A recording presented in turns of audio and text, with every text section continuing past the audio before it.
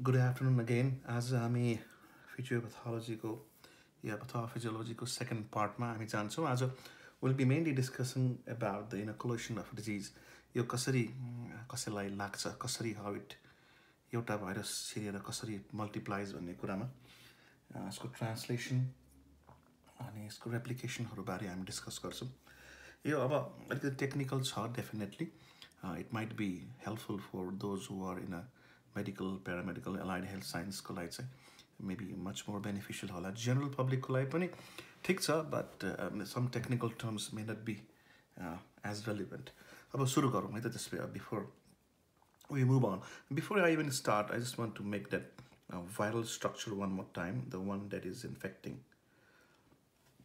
If we recall our past lecture, we discussed that viral structure looks like something like this.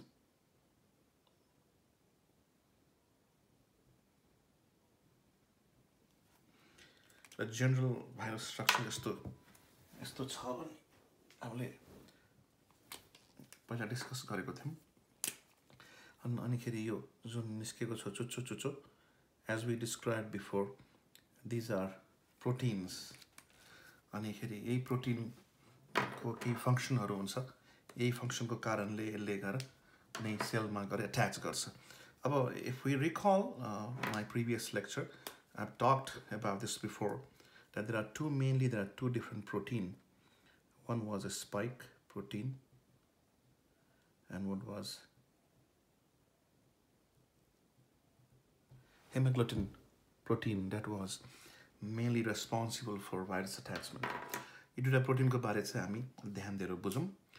अब यो virus कहाँ लाग्छ त मान्छेलाई? प्राइमरी सबभन्दा प्रथम कहाँ लाग्ने हो त भन्दाखेरि जब इनहेल गर्छ मान्छेले. When we inhale something, भनेपछि as soon as we call it inhale, lungs हुने हो. त्यसपछि lungs चाहिँ primary site of infection हुने हो, lungs. Lungs मा गएर यसले कसरी attachment गर्छ भन्ने बारेमा हामी बिस्तारै, will take some time, will not rush through it, will take some time and then talk about it. है, अब lungs बारे भनेको थियो. अब before we move on to lungs, हामीले भाइरस बारे त अलिकति रिक्याप गर्यौं. अब lungs बारे पनि अलिकति रिक्याप गरौँ है. अब एउटा जनरल पिक्चर बनाउँदाखेरि lungs को है, अब मैले पहिला पनि भनेछु म एकदम राम्रो ड्राइङ गर्न सक्ने त हैन है. त्यस्तै मसिना ड्राइङहरु यसलाई हामी lungs को एउटा सेक्सन भन्न ठानौं है. यस्तो हुन्छ generally, it is like that. अब यस्तो राम्रो ड्राइङ त गर्न सकेको छैन त्यही पनि. So this is how it looks like. A trachea, bronchi, bronchioles, without the alveoli. अन्तिम जुन पार्ट हुन्छ यो चाहिँ जुन टर्मिनल जुन पार्ट छ त्यसलाई हामीले अब alveoli भन्छौं. जहाँ चाहिँ this is a site where the gas exchange happens. For example, O2 CO2 को ट्रान्सफर्मेसन हुने ठाउँ चाहिँ lungs को त्यो एन्डमा हो. यो भाइरस चाहिँ कस्तो छ भने it loves to go and infect this part of the lungs. alveoli मा गएर इन्फेक्ट गर्ने भएको हुनाले हामीले अब के गर्छ भने यसको क्रस सेक्सनलाई चाहिँ हामीले इलाबोरेट गरेर we'll talk about what actually happens inside it. है, यसभित्र भएको जुन alveoli cells हुन्छ त्यसमा गएर भाइरसले कसरी इन्फेक्ट गर्छ. अब यो त भित्र छिर्यो यसरी है, अनि यसबाट हुँदै हुँदै अनि it reaches down there. है, अब यो भयो. So now we're going to move on to the cross section of this area. है, अब यसलाई अलिकति डिलिट गरौँ. अब म एउटा ब्रोडर पिक्चर बनाउँछु. त्यो चाहिँ alveoli को क्रस सेक्सन हो, एउटा ठुलो. अब let's call it this whole thing.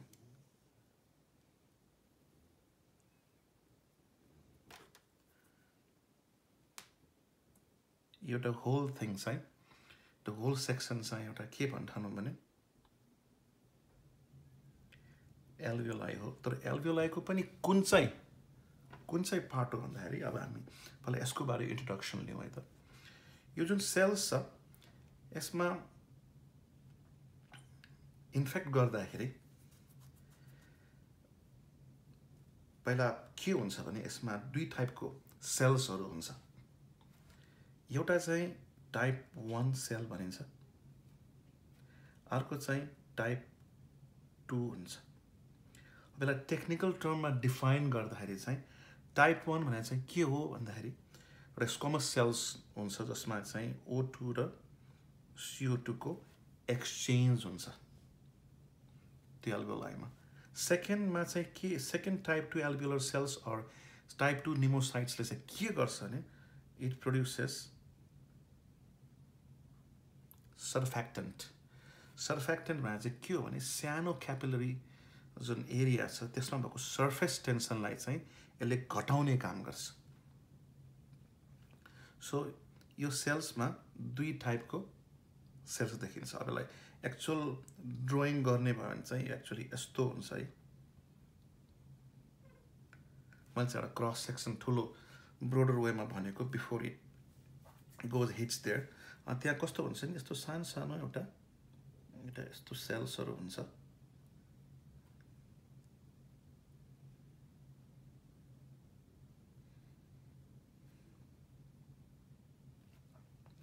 अनि त्यस बिचमा अरू टाइपको टाइप 2 सेल्सहरू हुन्छ।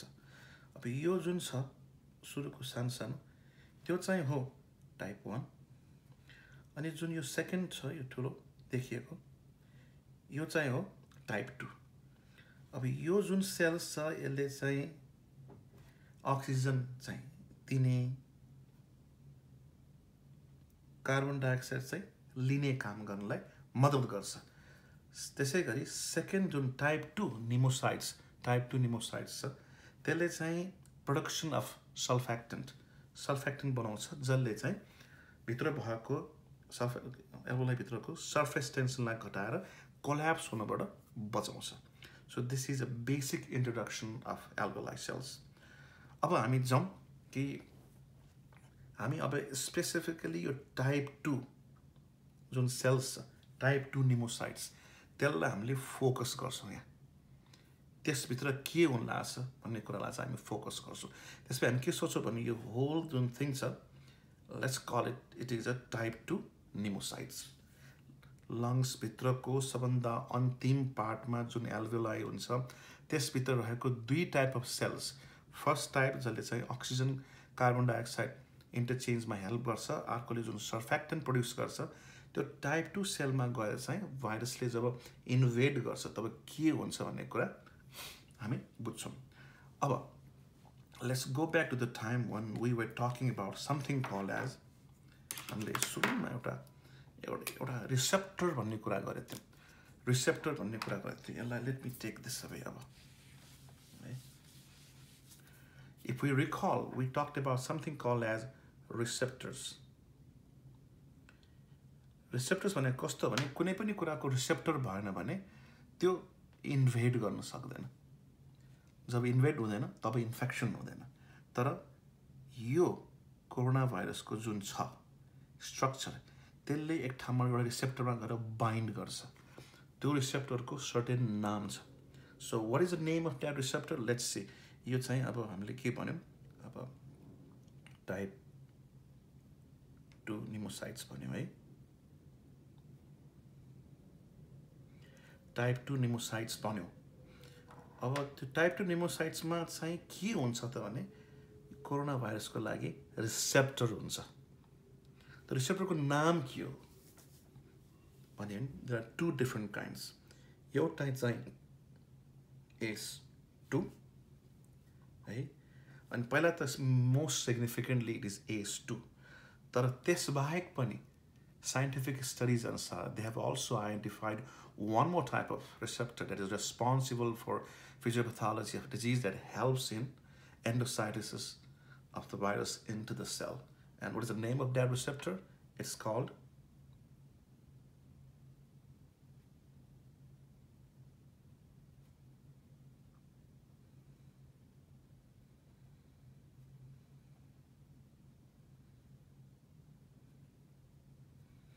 transmembrane serine protease type 2. So these two are responsible for attachment of the virus cell and so that it can go inside the cytoplasm of the type 2 pneumocytes. अब हामी यो cute looking एउटा receptor बनाऊँ है त. Let's see यहाँ चाहिँ एउटा रिसेप्टर छ अरे है. यो चाहिँ एउटा रिसेप्टर छ एक टाइपको अनि अर्को टाइपको रिसेप्टर पनि यहाँ छ अरे. दुई टाइपको रिसेप्टर भनौँ न है. अब यो रिसेप्टरमा चाहिँ यो चाहिँ के भयो जसलाई यसलाई चाहिँ हामीले यो फर्स्ट वान जुन रातो खालको बनाए त्यसलाई चाहिँ हामी ACE2 भन्छौँ. जुन यो कालो खालको बनाए त्यसलाई चाहिँ ट्रान्समेम्ब्रेन सेरिन प्रोटिएज भन्छौँ है. There are to type of receptor. अब यो खाल्टो खाल्टो भएको ठाउँमा चाहिँ गएर हामीले सुरुदेखि भन्दै थियौँ there were to type of protein that are mainly responsible for attachment of this virus into the receptor. What are those two protein? Spike protein and hemagglutinin esterase protein. So these two will go and bind to the receptor on type 2 pneumocytes. And the name of those receptors are ACE2 and transmembrane serine protease. So यो मेटम यो virus चाहिँ ठ्याक्क लाएर अब विभिन्न कलरको बनाउन त म सक्दिनँ. यो चाहिँ गएर ACE2 रिसेप्टरमा गएर अट्याच्ड भयो है. अब now when it attaches then it goes through a process called as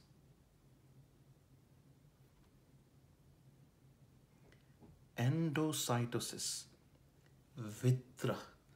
भित्र जाने प्रोसेस. अब यसले फ्युज गरेर it goes inside the pneumocytes.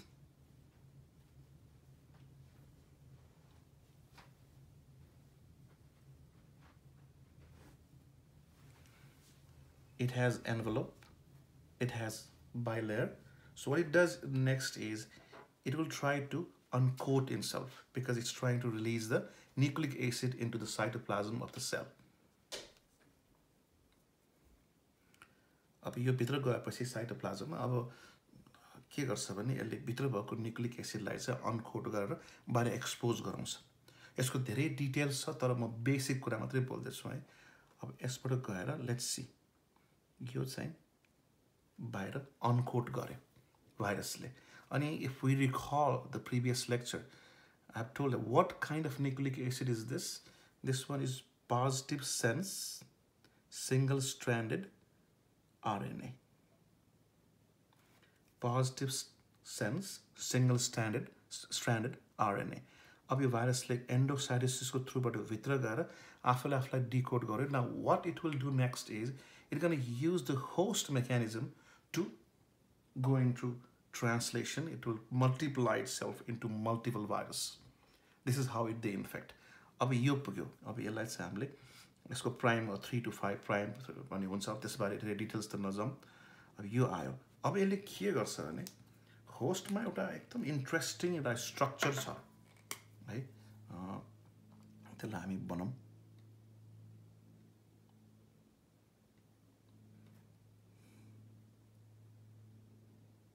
ओहो त्यति राम्रो त भएन है. त्यही पनि यसो पार्डन माई ड्रइङ है. यो चाहिँ मैले एउटा राइबोसोम बनाउन खोजेको. अब राइबोसोम चाहिँ यसको साइटोप्लाज्ममा it can be cytosolic. That means it can be free floating or it can attach to rough endoplasmic reticulum. अब त्यसमा हुनसक्छ. अब does not go into much more detail. के सोचौँ भने यो जुन सिंगल स्ट्रान्डेड RNA भाइरस छ भाइरसको भित्र भएको अट्याच गरेर भित्र त आयो अनकोड गरेर यसले एक्सपोज गर्यो. त्यो चाहिँ के गर्छ भने यसले प्रोसेस गर्छ. This ribosome will process the RNA virus. Process गर्दाखेरि के हुन्छ भने it ends up making polyproteins. अब अरु धेरै कुरा डिस्क्राइब गर्न सकिन्छ तर भेरी बेसिक्स है. अब पोलिप्रोटिन्सहरु भन्छ भनौं है.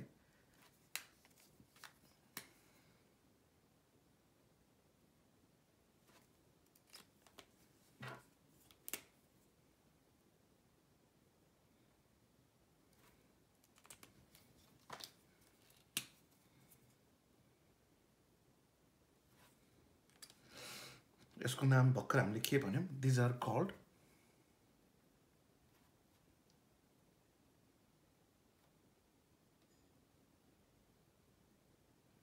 पोलिप्रोटिन्स। यसलाई एज पर राइबोसोमको हेल्पबाट इट मेक्स पोलिप्रोटिन। अब त्यसमा एउटा अर्को एउटा भेरी इन्ट्रेस्टिङ एन्जाइम पनि त्यसमा इन्क्लुड गरौँ है। It's very important to understand this enzyme because it has significance in treatment of it. एउटा अर्को एन्जाइम छ, त्यो एन्जाइमको नाम चाहिँ म यहाँ लेख्छु है, यो चाहिँ एन्जाइम्स भनौँ।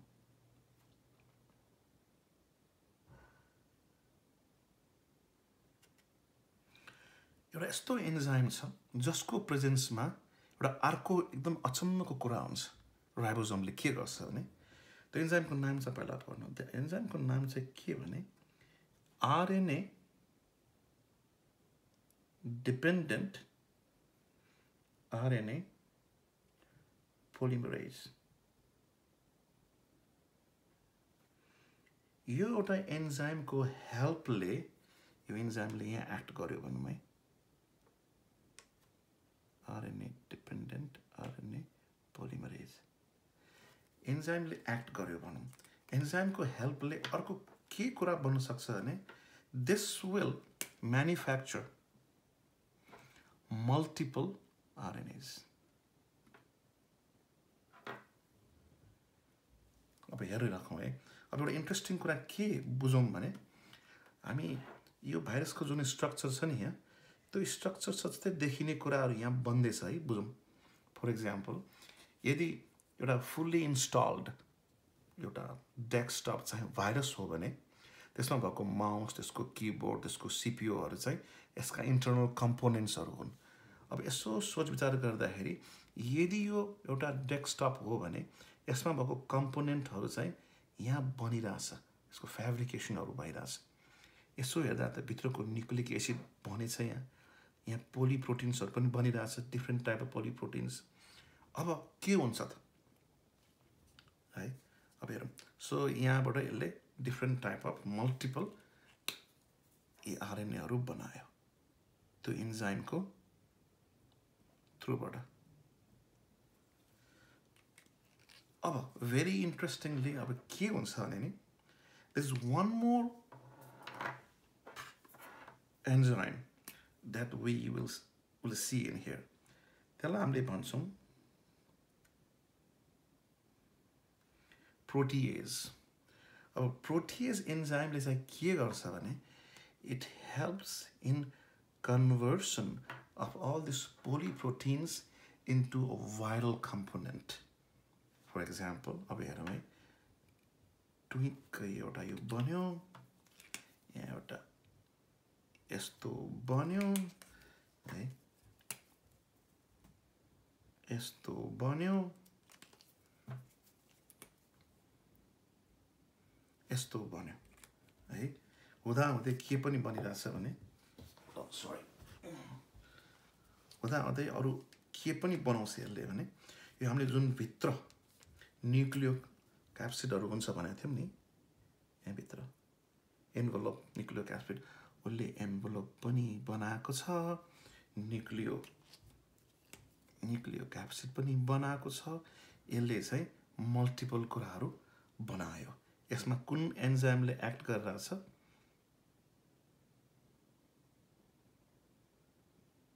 प्रोटिएजले। अब हेरौँ है, अब हामीलाई कति स्केरी पार्ट भयो। हामीलाई भाइरस बनाउन चाहिने जति पनि कम्पोनेन्टहरू छन् नि, यिनीहरू त यहाँ रेडी भइरहेछ। भित्र न्युक्लिक एसिडको लागि आरएनए पनि रेडी छ, पोलिप्रोटिनहरू के अरे स्पाइक प्रोटिन पनि रेडी छ, हेमाग्लुटिन प्रोटिन पनि रेडी छ, न्युक्लियो क्यास्पिड पनि रेडी छ। Everything is now it's generated inside the type 2 निमोसाइट्स। अब त खतरा कुरा आयो, दिस इज स्केरी। अब यसले कुनै एउटा यस्तो प्याकेजिङ हाउस भेट्यो जहाँ चाहिँ इन्स्टल गर्न सकोस् सबै कुराहरू। एउटा ठाउँबाट एउटा पार्ट आयो, ठाउँबाट अर्को पार्ट आयो, अर्को पार्ट आयो, तर यसले सबैलाई इन्स्टल गरेर एउटा प्याकेज बनाउन सक्यो भने त it will be making a virus हो। अब जस्तै हामीले एप्पलको कम्पोनेन्टहरू अमेरिकाबाट आउला, तर सबै इन्स्टल गर्ने कता पुग्छ, चाइना पुग्छ। त्यसका हामी एउटा यस्तो एउटा अर्गेनिजम छ विच इज भेरी इम्पोर्टेन्ट, त्यसको नाम चाहिँ हामी यो पनि फेरि राम्रो ड्रइङ भएन। यसको नाम भन्नुभन्दा अगाडि आई वान्ट टु रिमाइन्ड, जमानामा बायोलोजी पढ्दाखेरि हामीले कसरी रिमेम्बर गर्थ्यो भने जस्तै माइटोकन्ड्रिया भन्दाखेरि mitochondria is a power house of the sale भन्थ्यौँ। त्यस्तै गरी यो के हो भने यसको नाम हो गल्जी बडिज, अरू हामीले गोल्गी बडिज पनि भन्थ्यौँ। त्यसलाई हामी कसरी सम्झिन्थ्यौँ? It's a packaging house of the sale भन्थ्यौँ। हो, अब के हुन्छ भने यही गल्जी बडिजमा यी सबै कम्पोनेन्टहरू ट्रान्सपोर्ट हुन्छ। अब यो के हो? यो प्याकेजिङ हाउस हो। यसले के गर्छ? सबैलाई प्याकिङ गर्छ। अब यो सबै भित्र गयो, यो भित्र धन्न सबै पोलिप्रोटिनहरू सबै गयो, न्युक्लिक एसिडहरू गयो, अनि के गर्छ? यसले सबै भित्र गएर प्याकेज गराएर एउटा कम्प्लिट भाइरस बनाइदिन्छ। कम्प्लिट भाइरस बनाइदिन्छ। अनिखेरि फुत्त बाहिर फाल्छ। अब यसले बाहिर फाल्दाखेरि त के हुने भयो?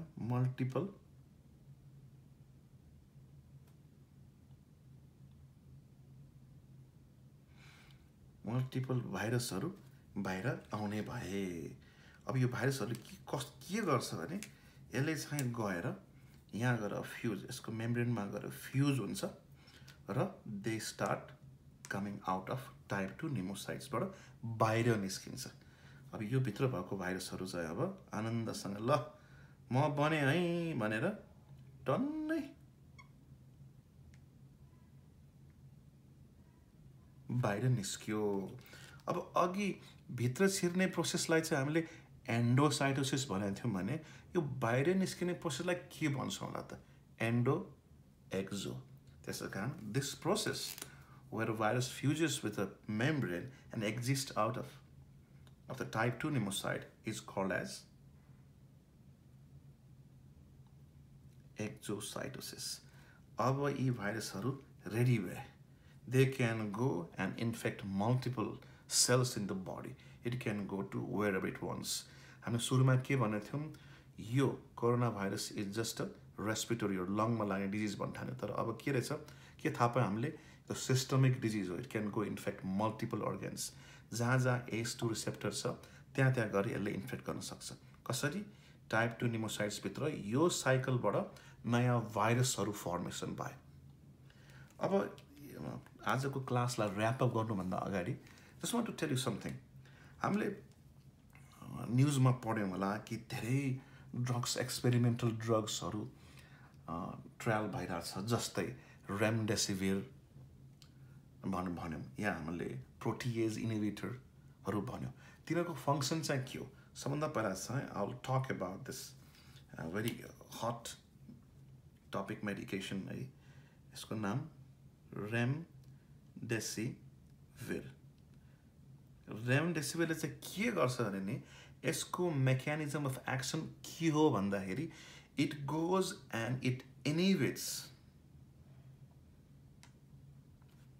The RNA dependent RNA polymerase एन्जाइमलाई इनिभिट गर्छ। अब यसले त्यसलाई इनिभिट गर्यो भने के मल्टिपल आरएनएहरू बन्न सक्ला त? जब यो एन्जाइमै इनिभिट भयो तब यो बन्ला त? यो बन्नलाई कम हुन्छ। त्यसको मेकानिजम अफ एक्सन चाहिँ त्यही हो रेमडेसिभिरको। It इनिभिट्स RNA dependent RNA polymerase, which is the enzyme that is responsible where ribosomes makes extra copy of RNA. अब सिमिलरली अर्को रिटोनाभिरहरू भयो हामीले, त्यो चाहिँ कस्तो ड्रग्स हुन् भने प्रोटिएज इनिभिटर हो। प्रोटिएज इनिभिटर भन्ने बित्तिकै हामीले के बुझौँ भने कहाँ छ त्यो एन्जाइम, यसमा खोजौँ त। ओहो, यहाँ पो रहेछ। सो यहाँ आएर बसेको छ त्यो एन्जाइम। अब हामीले यो एन्जाइमलाई इनिभिट गऱ्यौँ भने यो पोलिप्रोटिनहरूले के भाइरसको प्रोटिन बनाउन सक्ला त? सबै स्पाइक प्रोटिन, हेमोग्लुटिन, एम प्रोटिन एन्भेलोप बनाउन सक्ला त? यहाँ यो साइकल इनिभिट हुन्छ प्रोटिएसलाई चाहिँ है, जस्तै रिटोनाभिरहरूले गर्छ जस्तो। त्यसकारण those to were the experimental drug. तर अहिले आएर मोस्ट रिसेन्ट स्टडिज अनुसार चाहिँ Protease inhibitor को त्यति धेरै काम देखिएको छैन. The only drug that is still on phase 3 and is still being used with some improvement is remdesivir, जसले चाहिँ RNA dependent RNA polymerized inhibit गरेर multiple RNA बनाउनलाई रोक्छ. यदि त्यो रोक्यो भने मल्टिपल भाइरसहरू फर्मेसनबाट बन्न सक्दैनन्. So this is a process how it replicates or inoculate गर्छ मान्छेलाई. अब हामीले next क्लासमा चाहिँ we will know what happens to the pneumocytes when this virus exists out. यो जब भाइरस बाहिर निस्किन्छ नि एउटा एकदम डेन्जरस कुरा हुन्छ. के हुन्छ? यो पुरै टाइप 2 pneumocytes डेड हुन्छ, मर्छ. त्यो मरेपछि के हुन्छ भन्ने कुराको ह्युज कम्प्लिकेसन्स छ. त्यसको बारे हामी अर्को क्लासमा पढ्छौँ. आज हामीले यति बुझ्यौँ. This is a good deal. In next class, I'll be talking about much more physiopathological detail about cytokine storm, interleukin formations, cytokines formation, inflammatory cascade, inflammatory mediators बारे कुरा गर्छौँ. अनि कसरी तिनीलाई कन्ट्रोल गर्न सकिन्छ बारे पनि कुरा गर्छौँ. आज चाहिँ यति बुझौँ. This is very interesting. एकदम इन्ट्रेस्टिङ पर्सपेक्टिभ छ यो भाइरसको. यति बुझ्यो भने हामीलाई धेरै कुरा थाहा हुन्छ. So I hope I was able to communicate something out to the group. In next time, in next class, I'll be coming up with much more detailed physiopathology about cytokine storm and how inflammatory mediators works inside the cells. Thank you everybody for listening.